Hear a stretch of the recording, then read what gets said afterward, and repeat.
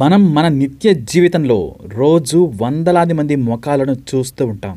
వారిలో అందమైన వాళ్ళు, అలాగే చిరునవ్వులు ఒలికించేవాళ్ళు, కోపం ప్రదర్శించేవాళ్ళు, అలాగే వికారంగా ఉండేవాళ్ళు, ఖరీదైన బట్టలు వేసుకునేవాళ్ళు, బెచ్చగాళ్ళు, ఇలా అందరినీ ఏదో ఒక సమయంలో చూస్తూనే ఉంటాం.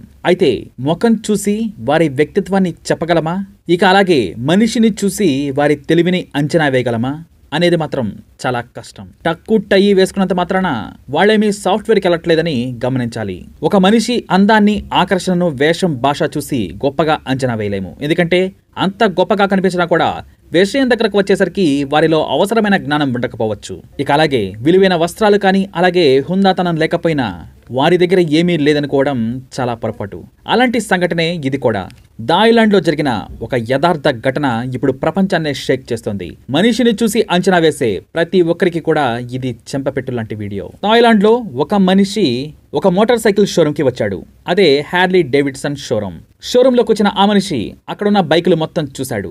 అలాగే ప్రతి ఒక్క బైక్ను కూడా ఎంతో తీక్షణంగా గమనిస్తూ ఉన్నాడు. అక్కడ ఉన్న సేల్స్ మెన్స్ అతడిని ఒక కస్టమర్లా అస్సలు ట్రీట్ చేయలేదు. ఎందుకంటే అతని రూపం విచిత్రంగా ఉంది. అతడిని చూస్తే అచ్చు బెచ్చగాడి మాదిరిగానే ఉన్నాడు. అక్కడ పనిచేసే సేల్స్ మెన్ సైతం అతడికి విలువ ఇవ్వలేదు.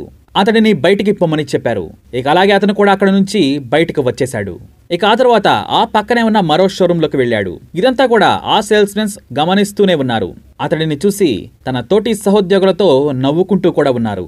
ఇక ఆ తర్వాత ఆ షోరూం నుంచి కూడా అతను బయటకు వచ్చాడు. కానీ ఆ పక్కనే ఉన్న మరో షోరూంలోకి వెళ్ళాడు. అది కూడా మోటార్ సైకిల్ షోరూమే. ఇక కొంతసేపటికి ఆ షోరూంలో నుంచి కూడా బయటకు వచ్చేశారు. అంటే ఇక్కడ జరుగుతుంది ఏమిటి అంటే అతడిని ఒక బెచ్చగాడిలా అక్కడ ట్రీట్ చేశారనమాట. ఆ షోరూం నుంచి కూడా బయటకు వచ్చిన అతను సరాసరి తను మొదట ఏ షోరూంలోకైతే వచ్చాడో అందులోకే వచ్చాడు.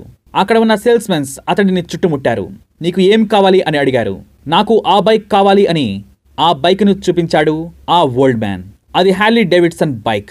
ఆ సేల్స్ మెన్స్ ఆ బైక్ ను చూపించి అది కావాలా, అది నువ్వు కొనగలవా, దాని రేట్ ఎంతో తెలుసా అని అతడిని ఎగతాళి చేయసాగారు. అతను మాత్రం వారు అనే మాటలను పట్టించుకోకుండా సరాసరిగా ఆ బైక్ దగ్గరకు వెళ్లి దాని మీద ఎక్కి కూర్చున్నాడు. ఇక ఆ సేల్స్ మెన్స్ కూడా అతడి దగ్గరకు వచ్చి అతని వారించే ప్రయత్నం చేశాడు. వెంటనే ఆ ఓల్డ్ మ్యాన్ ఆ బైక్ దిగి సరాసరి ఆ మేనేజర్ రూమ్ లోకి వెళ్లి అతడిని బయటికి తీసుకొని వచ్చాడు. ఈ బైక్ ఎంత అని అడిగాడు. ఆ మేనేజర్ అతడి కళ్ళలోకి చూస్తూ 11 లక్షలు అన్నాడు. అంతే, ఒక్కసారిగా 11 లక్షల రూపాయలను తీసి అతనికి ఇచ్చి ఆ బైక్ నాకు కావాలి అన్నాడు ఆ వ్యక్తి.